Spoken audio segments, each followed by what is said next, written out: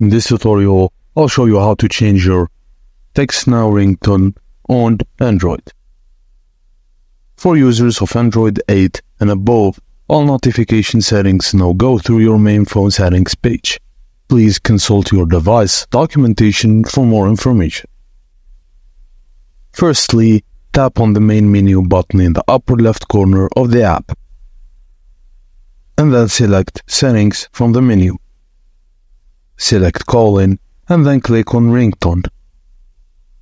Click on System Ringtones to choose a TextNow ringtone, or click on Choose from Media to use an audio file from your device.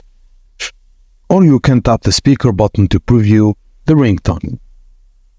And when you're finally done, or once you have selected the ringtone, press Close. The ringtone will save automatically.